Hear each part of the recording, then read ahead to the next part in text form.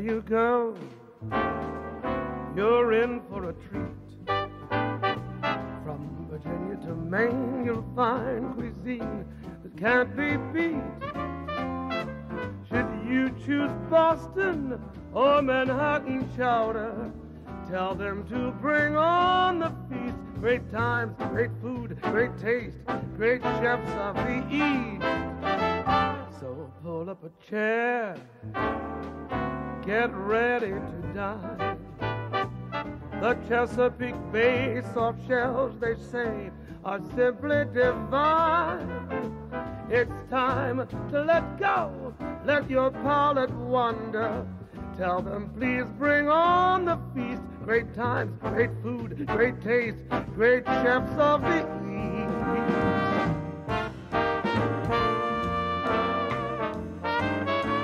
Welcome to Great Chefs of the East, a celebration of regional cookery featuring some of the leading chefs from the East and Northeast. This time, an appetizer from Washington, D.C. by Jean-Louis Palladin, chef-owner of Jean-Louis at Watergate. From Philadelphia, an entree from Jack McDavid, chef-owner of Jack's Firehouse. And from New York City, dessert from JoJo's and Chef Jean-Georges Van Gerichten.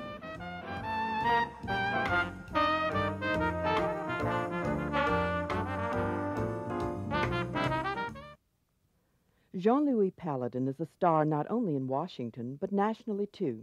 His restaurant, Jean-Louis at Watergate, has become at least as famous, for less turbulent reasons, as the hotel that houses it. The first course is indicative of the menu: celery soup with a pear mirepoix and shad roe.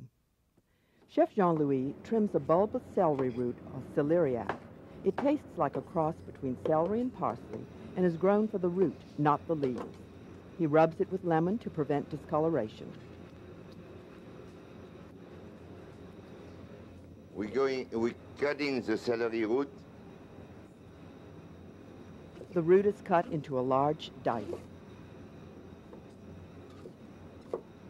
In square. The chef also slices a large shallot. One shallot, we have some onion. We have the potato in the water. We take some olive oil.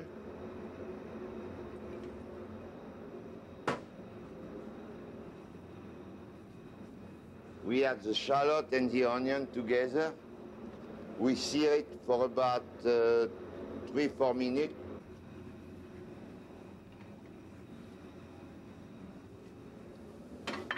A little bit of lemon juice.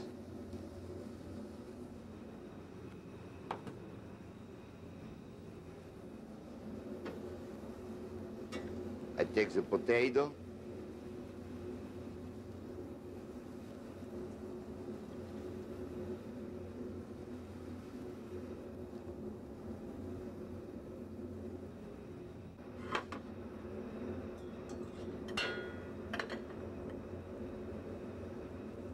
We add the celery and the potato together.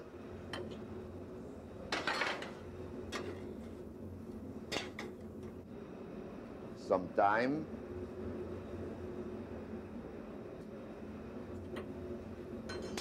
Two cups of consommé.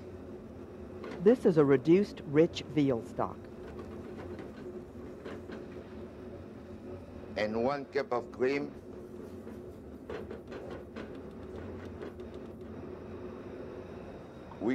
We're gonna cook that for about 30 minutes. After a half hour, the chef proceeds. After 30 minutes, we are ready to strain and to mix the celery root and the potato. We put everything in a mixer.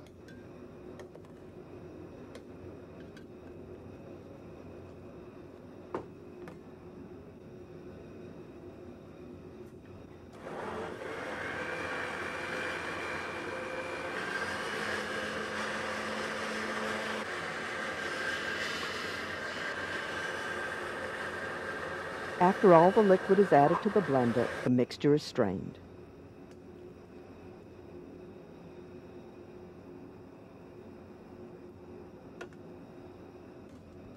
Okay, the soup needs salt and pepper.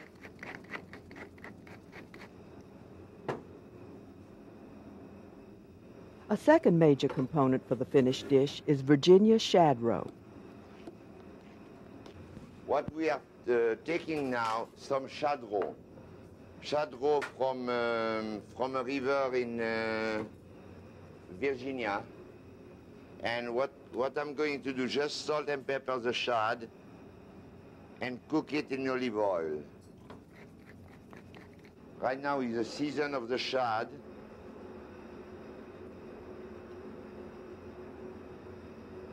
The shad roe, if you cook it, you need to cook it very, very slowly because they are eggs, and you don't want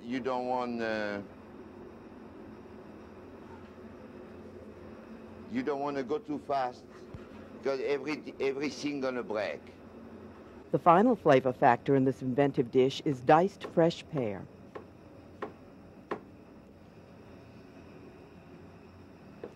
Celery root and pear are going very, very good together. Shad is the largest of the hundreds of fish in the herring family. They average 3 to 5 pounds and are prized on the East Coast for their eggs or roe.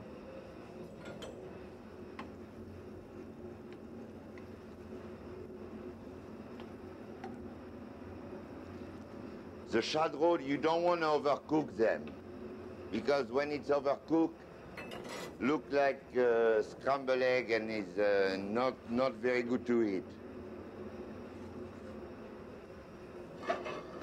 Now I'm going to saute the pear.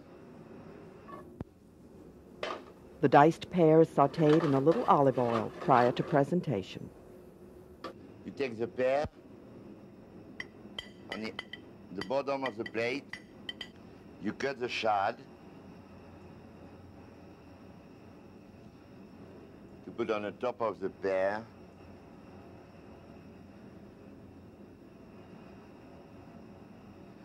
Shad roe is beautiful. Just cook the right way.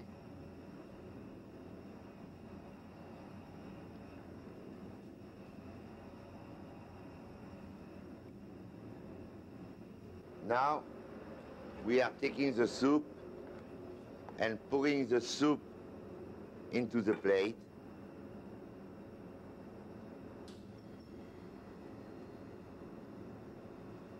We don't want to hide the shad roe. The final garnish includes lobster eggs and chives. Little bit of lobster coral and chive. And enjoy the soup.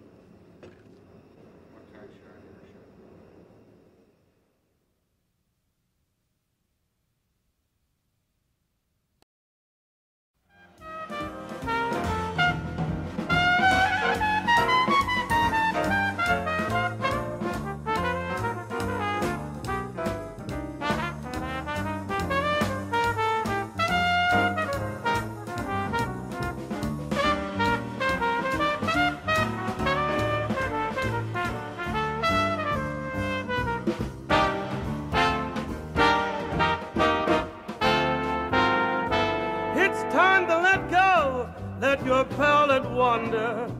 Tell them to bring on the feast. Great times, great food, great taste, great chefs of the East.